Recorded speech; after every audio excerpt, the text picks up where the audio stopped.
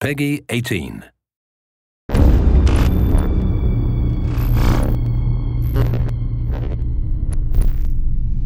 And we're jumping right into the action here in an early game of Evolve. We've got Goliath setting out just a little bit ahead of our hunters.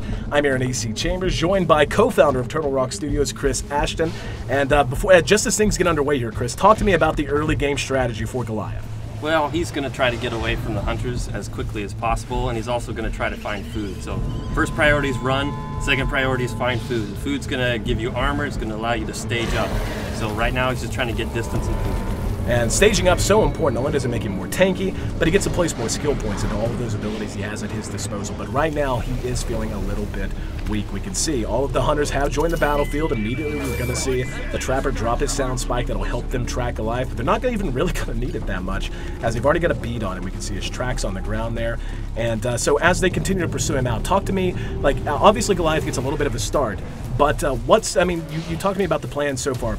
Give distance, but how do you deal with knowing that you're going to have all of these hunters barreling down on you in just a moment?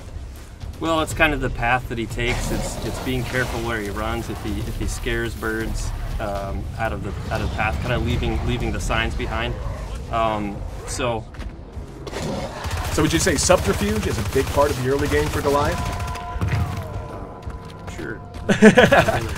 Well, we can see they've actually caught up with him now, and he is being pursued into the jungle, and he is using the foliage to the best of his advantage, taking a little bit out of the way, Pats and the sun. Yeah, it looks like Griffin's peeled off from the rest of the pack, and it's a pretty common tactic for the hunters to use, where the rest of the team flushes the monster out, and Griffin's able to trap him in that mobile arena. So it's a risky move, but a lot of times it pays off, especially in the early stages of the game.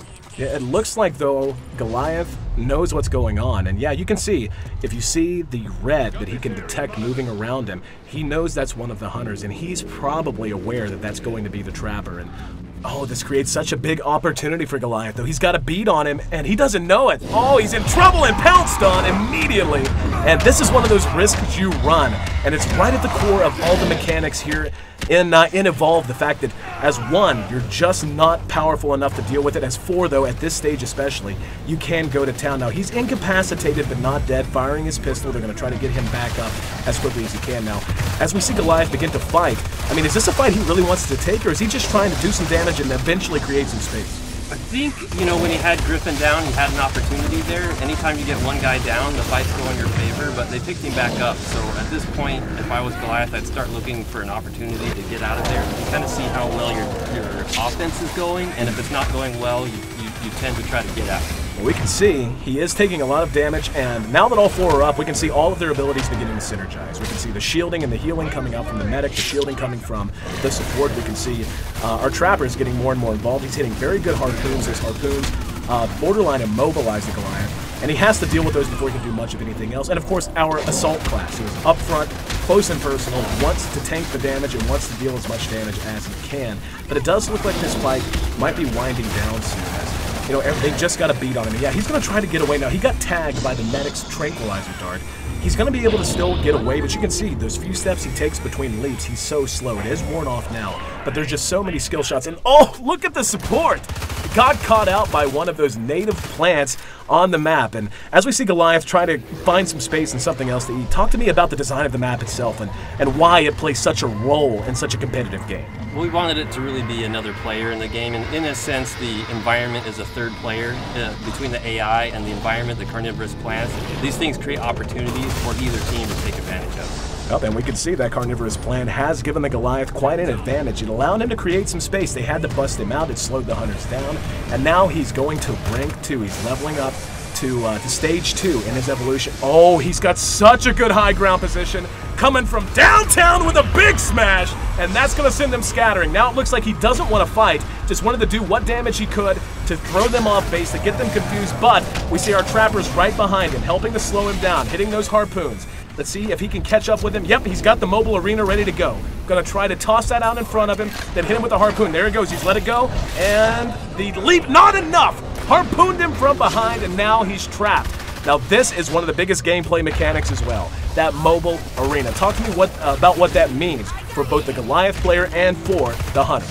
For the Goliath, it means he's trapped in there for a certain amount of time. For the Hunters, it's an opportunity for them to chew through his armor and to do some permanent damage. Oh, we can see, oh, the Trapper actually got knocked in the river. Now, I know there's a Tyrant. Yes, the Tyrant down in the river. You have to be so aware of your surroundings in Evolve if you're one of the Hunters. As that's actually a one-shot. He's not just down and incapacitated. There's no resuscitating him. That's going to be 2 minutes. He's off of the map entirely as Goliath continues to just run over the rest of his team. What kind of, I mean, put it in context for me. How big of a loss is it whenever you lose one of your teammates like that as the Hunters? It's huge. They're designed to be co-op. Each one of them has a very specific function that is vital to their success. So as soon as one guy's out, they're at a huge disadvantage. And we can see Goliath's actually running here, but since they're down a man, how does that change their strategy and how they want to approach Goliath? Well, they definitely want to be a lot more cautious. If Goliath turns to fight them, he might be able to pull out the win here. So they'd be a little bit more defensive. They'll start anticipating where he's coming. They're not going to chase him as closely as they would normally. They want to keep a beat. They don't want to lose him, right? But they want to not really force the fight themselves. They want to wait till Griffin comes back. Don't want to take that big of a risk. Now the problem is, we saw they had to stop and deal with that Tyrant, otherwise one of them might get snatched. Goliath is actually utilizing one of the best comeback mechanics. We can see how banged up he is. A very nice visual system of damage. He's bruised, he's bloody, and you can't regen health in Evolve if you're the monster, but what you can do is feed on wildlife and regen your armor, and that allows you to be just so tanky. And it looks like that's his #1 priority right now, as the Hunters just wait on their Trapper to get back on the map. But, you know, and now that they know that he's coming back in, we see already the mines being laid. Talk to me about the strategy we're seeing employed by the Hunters right now. So they're really just trying to turtle up at the moment. They're trying to wait. Griffin's got 30 seconds to come in, so all they're trying to do is last that 30 seconds before Griffin comes back. Another big smash, but he's able to corner 2 of them. Now 20 seconds right now, it seems like such a short amount of time, but just look at how much damage the Goliath is doing as they're waiting for him to come back in, and lacking that immobilization means they can't kite him effectively. That's why he's able to charge on top of them, why he's able to bang them down so damn hard. And yep, we're going to see already the medic is down. Nice play from the support though, using the burst stealth ability, that's his class ability. Bought some time for everyone to kind of reset, but they're still hurting. In the meantime though, the Trapper's just about to parachute down. The fight's raging on, but talk to me how they're going to try to change this up now that they're back to full strength. They're just waiting for Griffin to get back in. Assault's going to try to draw his attention. That lightning rifle does a ton of damage, so he'll try to draw the aggro and use his personal shield to negate that a little bit. And oh, we're actually going to see another incapacitation on the support. Losing the support is just crippling. You know, you don't have the orbital strike that you can call in, you don't have the personal shielding, and this is going to happen when you don't have that. However, with the Trapper back in, that's going to give them a chance to maybe kite him, but so far, no good harpoons. He's just continuing to deal massive amounts of damage and run over this team who is once again running at 3/4 strength. We're going to see, yep, potentially another incapacitation. But he's setting up, he's landing another smash, and yep, there we go. One's down, that's going to be the medic, and the Goliath just continuing to pound away, setting up a huge assault on the, no! Oh, you jerks! Cutting the feed at the very last minute. That's not fair, man.